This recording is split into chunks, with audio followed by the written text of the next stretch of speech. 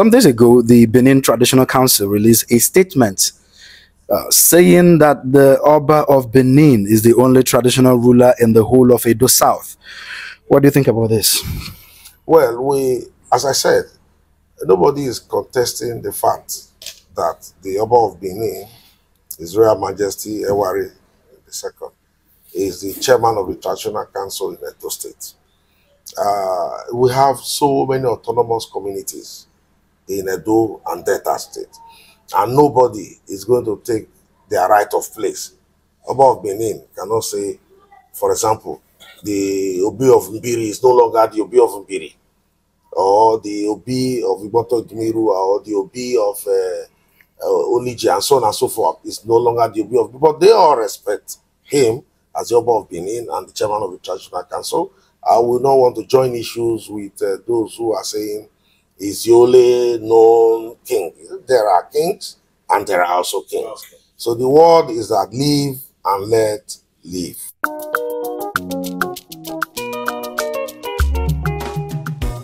Hello, beautiful people.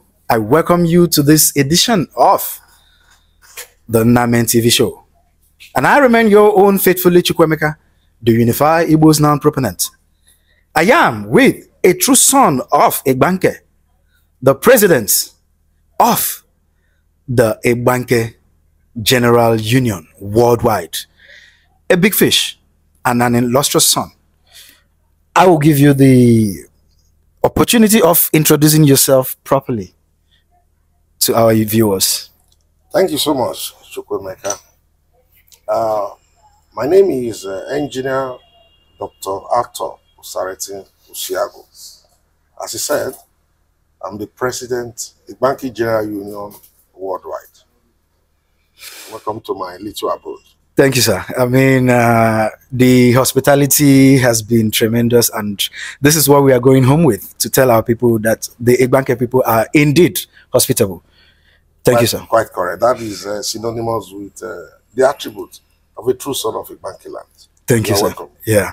All right. Today is a big day in the history of the IGBANKE people. That's true. The Ewagi. You pronounce it Ewagi. I mean, from the part that I come from, we call it Iwaji. The G, I believe, is still the same thing because it's the king of staple crop, that's yam. Right. Tell us about this occasion. Yeah, whether it's G or G is just a matter of semantics. Okay. Today we are happy. It's a big day in IGBANKE land. IGBANKE is made up of 6 autonomous communities. We have Iboto Dmiru, we have Akeobegba, we have Olije, we have Ota, we have Idumodi, and we have Omola. These constituent parts make up the homogeneous IGBANKE. Even if, in terms of structure, they are heterogeneous in nature, but we are one IGBANKE. Now, we are in Igbonto Idumiro land, and today is a wonderful day in the annals of history of IGBANKE. We are having our annual Egu festival. Whether you want to call it Iwagi or Iwaji, as I said earlier, it's just a matter of semantics. Basically, we're happy that God has given us another 365 days to celebrate His goodness, to celebrate everything about the awesomeness of God. And we, Iboto Edumuru people, decided that on this auspicious moment, we are going to have a get-together, to thank God for this wonderful time. And the instructive thing about it is that this morning, we went to the palace of the Obi, the Nugi of Iboto Edumuru, His Royal Highness Solomon Wafiokun Morodion, and he performed the normal traditional rite of giving us pieces of new yam and pelting it wonderfully with a local sauce, which we make here in Igbonto Idumiro. I may not want to go into but you can tell us the name. The constituent of that special sauce. Okay. It's black in nature. Okay. He pelted the new yam after the traditional roasting of the yam. And you see mammoth crowd gathered in that place, so many joyful, people coming around to partake in this solemn and very, very happy, arrangement. And the king gave it to us one after the other. And it's also important for me to say here that we do this every year. It symbolizes peace. It symbolizes great gesture on the part of God who has given us life. It symbolizes our happiness that for a year we planted our staple, which is the yam, and we harvested it. All of us came out hale and hearty, and we harvested and we are feasting that God has kept us for another 1 year. Today, apart from the traditional eating of the yam, which herald the opening, that anybody who is a son and a daughter of IGBANKE land can actually go ahead and commence the proper eating of the yam. So it eventually means that even if some people have actually partook in the eating of the yam ab initio, but they were doing it, not officially. So today is the official launch and the official approval that everybody can go harvest his yam and eat. So that's why we are happy. It's another 1 year of beauty. It's another 1 year of merriment. Interesting thing is that our king, His Royal Highness Solomon Wafiokun Omorodio, is not totally based in the country. He is in the diaspora. And he flew in from the United States of America. He does this every year to join us in this merriment. And all of us are elated and so happy to have him in our midst once again. So we are happy. Similar thing is happening across IGBANKE land, and it's a joyful thing. And the grand finale will be later this afternoon, where you can see I'm dressed, ready for the occasion. All of us will be conglomerating in the same vicinity today to have a festival of love, a festival of beauty, a festival of color, a festival of enjoying the new yam, a festival of good health, to give God the glory that yet is another 365 days. And that is what we are going to do today. And you see lots of food, lots of drinks, all in wonderful array. And it's going to be a beehive of activity today. Wow. And we are indeed grateful to God Almighty. This is wonderful. This is absolutely wonderful. The way, your oratory has really been on point. Giving us, painting it with different colors, making my viewers to salivate. I'm sure and wish, they wish they are here. But then I promise you, my viewers, that next year, definitely the Namen TV crew will be in IGBANKE to celebrate with the good people of IGBANKE over there, Ewagi. All right, over to the affairs of the day. The IGBANKE people and their relationship with the ICA. Tell us about this. Well, you want me to go into historical, perspective of the evolution of IGBANKE people. Thank you. As I said earlier, that we have 6 autonomous communities. Now, it is true that there are different historical backgrounds on the evolution of IGBANKE people in this time. IGBANKE is a very, very unique town. We are a wonderful people lying within the boundary between current Edo and Delta State. It's just a main geographical arrangement when you say Edo and Delta. We, the IGBANKE people, would have been much more comfortable to say Bende. Because when you say Bende, you remove the dichotomy between Edo and Delta. Because the truth of the matter is Edo and Delta, they are just kith and kin, the same thing. Now, breaking it down to IGBANKE and ICA, I can tell you that yes, some people we want to tell you that we speak IGBANKE. Some, in their own understanding, will tell you we speak ICA. But basically, there is no difference between the IGBANKE language and the ICA language. If you go into history, they'll tell you IGBANKE people, some came from Benin, some, came from Mbiri, some came from the Ishan part, some came from the Igbo land. Well, no matter how you want to look at the historical background and the evolution of IGBANKE people, the truth is that IGBANKE people were in Edo State in terms of geographical location, because of the creation of Edo and Delta, as I said before. But our kids and kings, they are all from Agbo. And you know that the Agbo is a commercial nerve center for Igbaki. And if you look at Agbo, basically you discover that the preponderance of the population of the people in Agbo are also from Igbaki.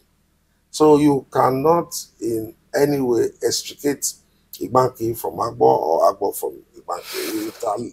We live, we marry, and basically we are the same thing in terms of historical antecedents. All right. Okay. I have these questions here, which is related to the IGBANKE and Agbo relationship. Yeah. All right. I have here the Agbo district consisted of all other Eka kingdoms such as Owa, Umunede, Agbo, Ibodo, and others until IGBANKE communities were removed against their will. This is sometime in the 1936-37. And it goes, it is possible to weaken the district. The IGBANKE at that time saw it as imposition and oppressive. How do the IGBANKE people of today see this particular? Well, it depends on the author, and it depends on which perspective you are looking at this historical background. I read the history of IGBANKE from different angles, but I must say that some years back, as early as in the 1930s, the IGBANKE people were having a very, very sound relationship with the Agbo people. And they normally go to Agbo for the Native Council meeting. You know, it was, I read one part of the history that it was recorded so many years back that one of the kings in the IGBANKE who came late to one of such meetings, and the Obi of Agbo, as it were then, ordered that the king should be flogged. And that, you know, annoyed so many people in the IGBANKE and said that cannot happen. And because of that, most IGBANKE people decided not to attend the meeting. So as I said earlier, they were kith and kin, they were brothers and sisters, and they were having a kind of a very, very symbiotic relationship between the Ika people. I'm talking about Agbo now and IGBANKE people. So whatever has happened in those days, of course, you know, we were not born, these were just history. But that has not in any way affected the relationship between IGBANKE people and Agbo people. So okay. We still believe the Agbo people are our brothers. And there were, some time ago, IGBANKE people made a very powerful representation to the Agbo cultural, you know, organization called Ogwaika, you know, and we are not in any way